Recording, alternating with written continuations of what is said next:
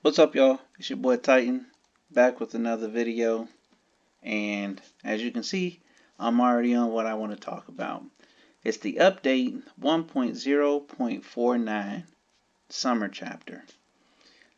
Let's dive into it because I spoke on this briefly yesterday, and they're adding some clarification, so we have more details now about what's going on. Greetings, Governor. We plan to update the game to version 1.0.49 summer chapter on around UTC 2021 8/11. Before the update, you can download data in advance via events to earn nice rewards. We apologize for any inconvenience this might cause and will send you a compensation reward once the update is complete. Man, that compensation reward is not enough for what y'all about to pull, man. One, summer festival events will go live within a week after the update. The once yearly summer festival preparations are in full swing, but the attending Beyond Ironside is not nearly as impressed as managing commanders Minamoto and Tomo Gozen. I think that's how you pronounce that commander's name. That's the archer. Can they iron out their differences before events get out of hand? Summer Festival Story. Start the summer story and join with the commanders. Festival preparations. 7 days of questing for great rewards. Festival Gala. Participate in the banquet and earn decorative items and festival city themes. Summer Sojourn. Collect flower paper for great rewards in the festival gala. Race against time. Who can eliminate the most barbarians in a short period of time. Protect the supplies. Escort supplies to the village to ensure the festival can proceed smoothly. See the events calendar for a detailed schedule. That's all good.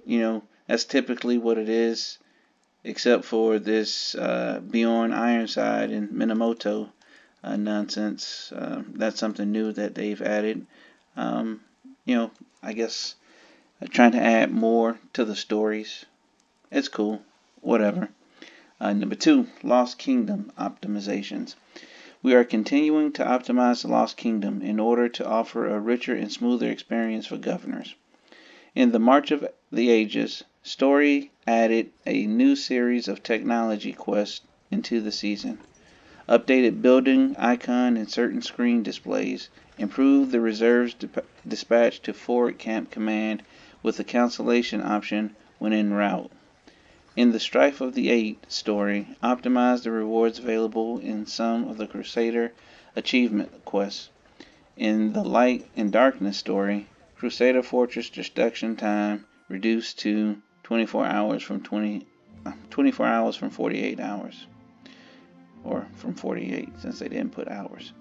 4. Governors under City Hall level 16 cannot claim the Lost Kingdom achievement rewards again. I didn't know they could claim them before. So, they're making some changes to the Lost Kingdom. I've never been in March of the Ages or Strife of the Eight, so I don't know what any of that means. Light versus darkness, after the pass is all open and you can finally go into their zones, instead of the Crusader Fortress taking 48 hours to burn, it'll only take a day now. Nice. And again, I don't know anything about City Hall level 16s and rewards. I don't know. The most important part of this update is number 3, other optimizations. 1. We have boosted resource points deposits by 25% across all levels on the map, excluding gem deposits and Alliance resource centers.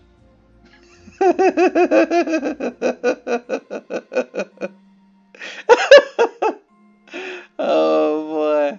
It improved troop base gathering speed by 10%.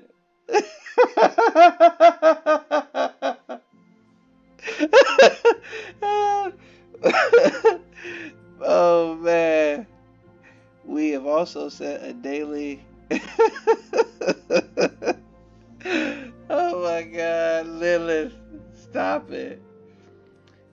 also set a daily cap on the quantities of resources that can be received through resource assistance and plundering at 200 million for each, or 400 million in total. Oh man. Oh boy. Man. I have pointed this out now for, I don't know, maybe 6 or 7 months, that the developers at Lilith, they have a serious issue in their philosophy of the game, and as far as distributing rewards and stuff, man. Okay, you're going to go from unlimited resource assistance down to 200 million, and try to offset that by saying you'll increase the amount of resources in the nodes by only 25%, and then increase the gathering speed by 10%. Like, what are y'all doing, man? That's not even remotely close to, you know, offsetting the burden that you're gonna be putting on, the free-to-play players. Just, man, like, what are they doing? But the issue, I think, the development, this game suffers from the law of diminishing returns, which means the more you buy something, the less overall value you get. Like, the bundles are a great example. In the beginning of the game, if you max purchase, say the research or the City of Hope, the speed ups in that, is 39 days. But after you've gone through all of that, trying to get your City Hall up to level 25, those bundles have very little value. I mean, just like all of their value is used up, which is why no one buys them. And the amount of resources that, say, you get from the bumper harvest, the amount of speed ups that you get from the geared up, and the material that you get from the geared up, you pay an astronomical price to get very little in return, which is why I'm assuming sellers are so popular, or these bot people are so popular. I mean, the third optimization in this just sums up everything. Just how they need to change their philosophy. When I said this, I think 3 months ago, in reference to the legendary city skins, like, why do the legendary city skins have a negative buff on them? Why can't, the amount of resources, speed ups that you burn in order to earn a legendary skin, you should not be penalized in any way. A negative buff shouldn't be added to, the city skins. But that's a reflection of the developer's philosophy in the game. Like, they can't give you something positive without taking something away. Like, I don't know why they're like that, or why they do that, but they seriously need to take a look at that, man, because they are going to destroy themselves if they continue this line of thinking. Number 2, optimizations to Ark of Osiris. Troops in hospital are now included in the matchmaking calculations according to a certain ratio in the Ark of Osiris matchmaking system. Ark of Osiris practice matches cannot be held on Saturdays and Sundays. That's good, you can do them on Saturdays and Sundays. What is stupid is why, like, the only time troops should not count in matchmaking calculations is if they're dead, if you no longer have access to them. If they are in the hospital, I have no idea why that affects power in matchmaking calculations. Actually, I guess this will lead to what I'm going to talk about uh, later after I finish going through this. Number 3, improved Osiris League minimap display. Nice. Number 4, new alliance search functionality. Results will highlight whether an alliance is currently a part of your kingdom, and you will no longer need to get the capitalization right when searching for an alliance name. That should have always been the case. 5, the 30-day research speed up supply. But 30-day research speed ups, man, all the research speed ups I get through the Wheel of Fortune, I don't. Let me finish reading this. 30 days research speed up. Come on, man. Has been available for a limited time. It should have been available at any time.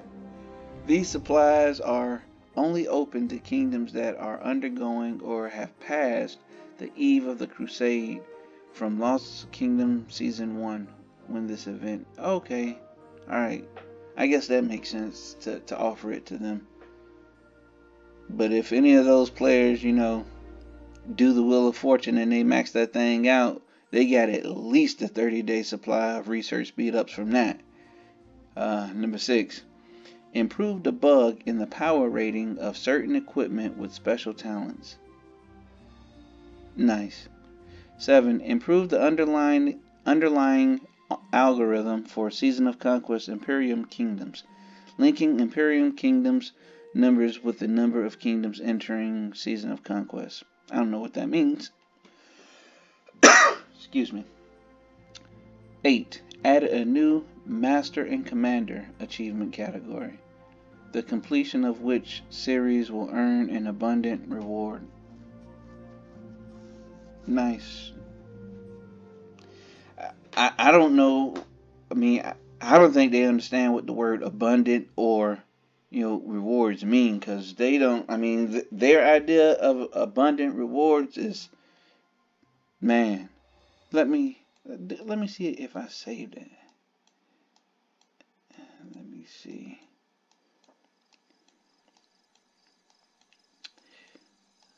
Did I save it? Where is it?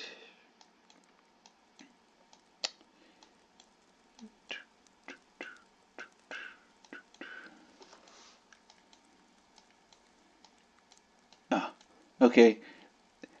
I'm assuming that this is their idea of abundant gifts. 8-hour boosts, 1 gold key, 3 silver keys, and 500 action points when the barbarians that we'll be facing soon take up 100 action points. So, this, gift from VIP, this is their idea of an abundant gift. Abundant rewards will be equivalent to some nonsense like this. Let me go out of this though. So, with the whole resource gathering nonsense, let's see exactly what kind of bonus that would be. Let me recall Cleopatra. And the reason I'm recalling Cleopatra, because Cleopatra's has this gear on, and I think one of these gives 10% gathering speed, and I want to see. This is 10.5% gathering speed, so if I take that off, this is 8, 13 gathering speed, 8, 6.5, no, 6.5. So I'm gonna just remove the mask of the Forest Guardian, send her out to gather a resource node, and we can see just what the bonus for 10% is. They think that that's a huge boost to offset the tomfoolery that they're doing. And it's not. I can assure you it's not.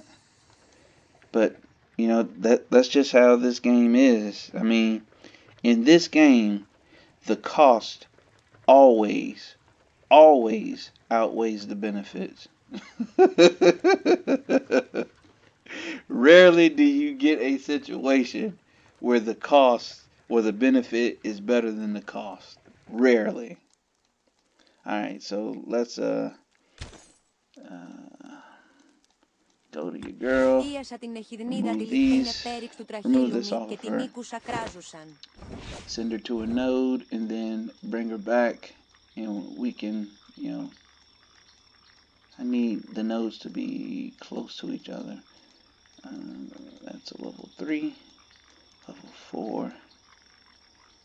Okay, food and wood are equal in the sense that there's the same amount of food as there is wood.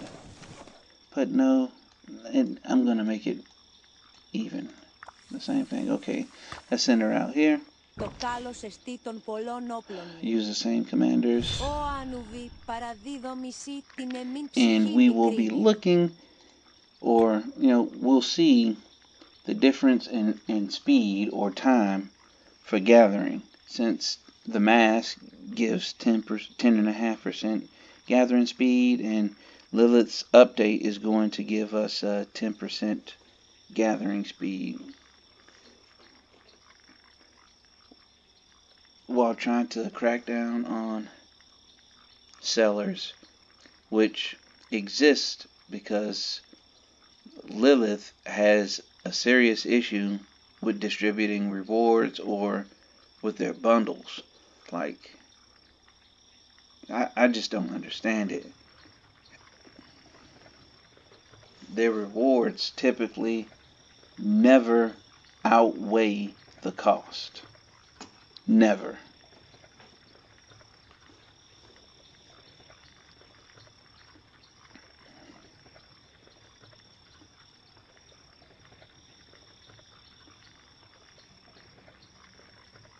And since I'm not a sponsored content person from Lilith, I can speak my mind freely. I can speak my mind freely, whereas other people may, you know, have to be politicians. Alright, 42 minutes and 10 seconds, essentially, it takes to gather a level 3 resource node. So, 42 minutes and 10 seconds. Now we're going to add the mask back, which gives Cleopatra the 10% gathering speed. 10.5% gathering speed.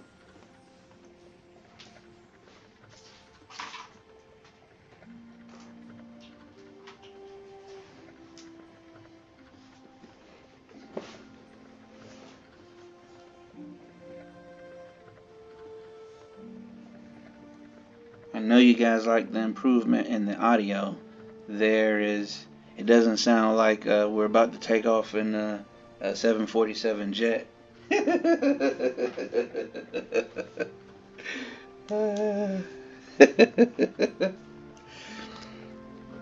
So it took 42 minutes and 10 seconds to gather a level 3 food resource node. So I'm going to go to this one. Same amount of resources available in it. After I throw this mask on Cleopatra, and we can compare the difference.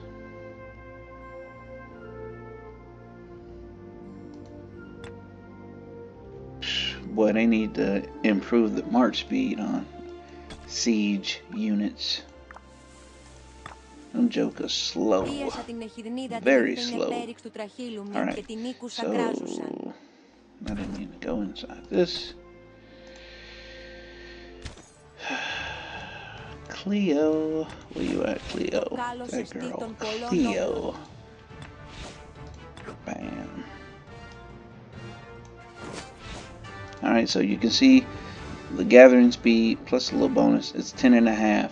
So it's a 0.5% faster than the 10% Lilith is going to bless us with. Open this thing up, and then we'll see how long it takes to gather. So again, 42 minutes and 10 seconds without the 10.5% gathering speed. Now we have the 10.5% gathering speed, and we will see the difference. I assume that it won't be very much of a difference, but who knows?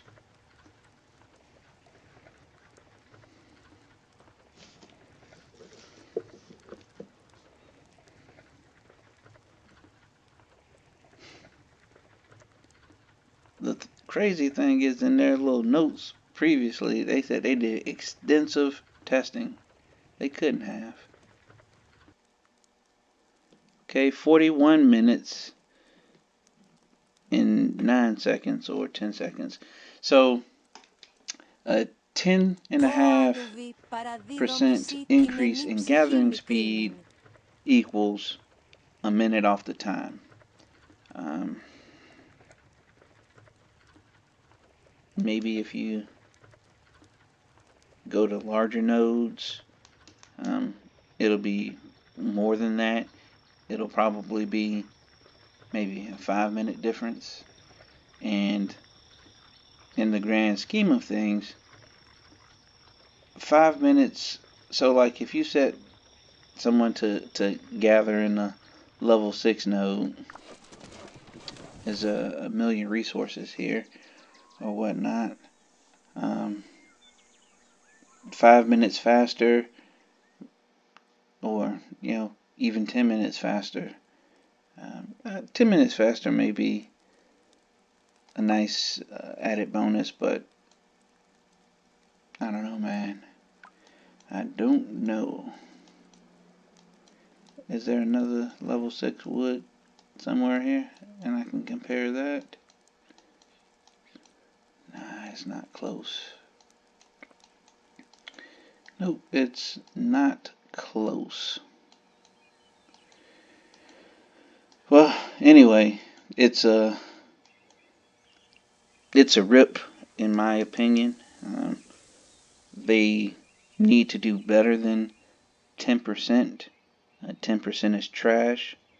It's not a significant difference in gathering.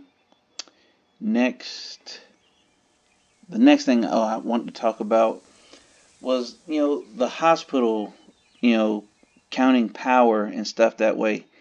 So,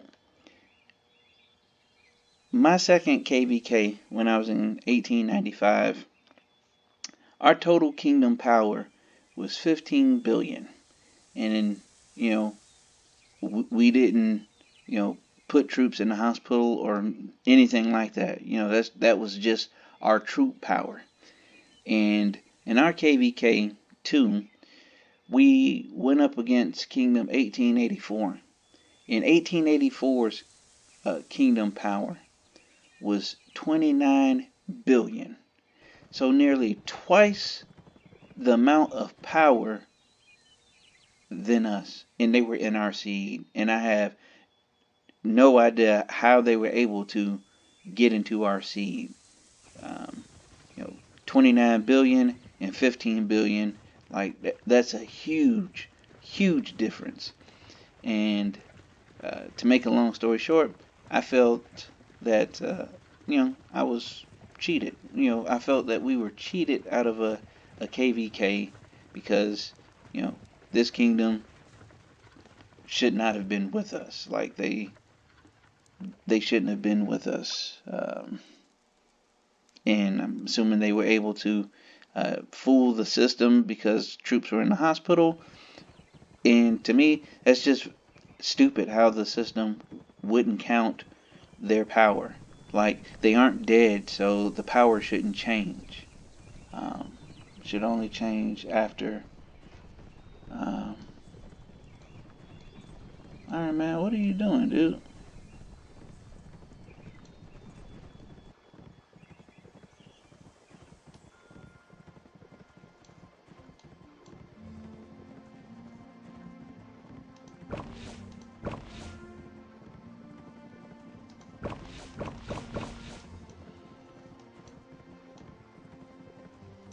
Hmm.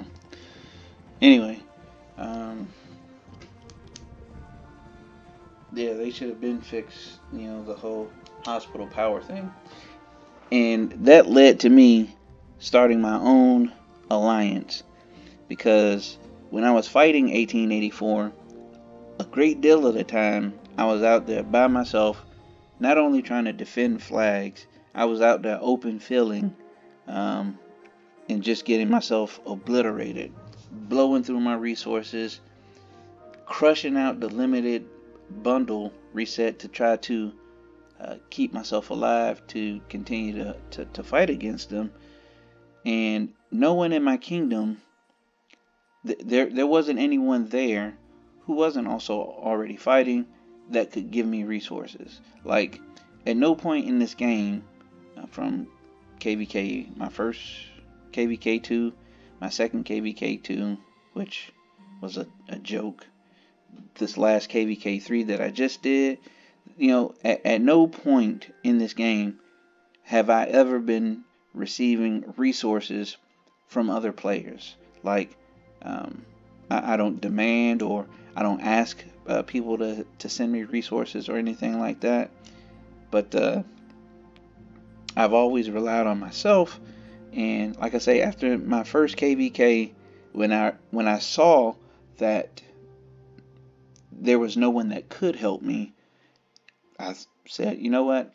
If I can just get access to an alliance pit, farm as much as I can out of these smaller accounts, but mainly focus on the alliance pit, I can gather a lot of resources for myself and have them available when I need it if I run out of resources and I'm, tired of maxing out the limited bundle, which again is just trash for the value for the amount of money that you spend on them. And Lilith really needs to fix that because they are their own enemies. They make the market for the sellers to sell. So if they wanted to stop sellers from selling to people, they should make the bundles better. They should get out of this philosophy of the cost never equal the benefit. Like the cost always outweigh the benefit in this game. Killing troops, training troops, trying to win a legendary skin. Just there's so many uh, things that can be addressed, and I think they're simple fixes. But I'm not a developer, and I don't know. They may be super complicated. It may be super complicated to improve the bundles, but it just seems like something that can be done without all this extra stuff that they do. I really wish they would get out of the habit of, okay, if we give you something, we have to take something away. I mean, I don't know where they get this idea from, but it's a horrible philosophy that needs to change, that I wish would change. Um, well, that's all I got for this rant or just this video talking about how Lilith not only. Oh, that's what I wanted to show. So let me take a quick peek at gathering report. So where is it? Just coming out of the alliance pit, it took 19 hours, and it's a total of 20 million resources. So if I'm in the alliance pit until the end, I can get at least 60 million resources, in this case food, before the alliance thing dies out. So, yeah, not everybody can do this. There's not enough room. One, not enough resource nodes for flags to be built so you can. And, there's just little things that Lilith can do to make the game better, but, they just have a poor, not a very good philosophy on the game, and it suffers from the law of diminishing returns, which they need to fix. That's all I got for this video, man. If you've enjoyed this video of me talking nonsense, rambling, and complaining, please leave a like, consider subscribing, hit the bell for notifications, and drop a comment and let me know what you think. Until the next time, peace.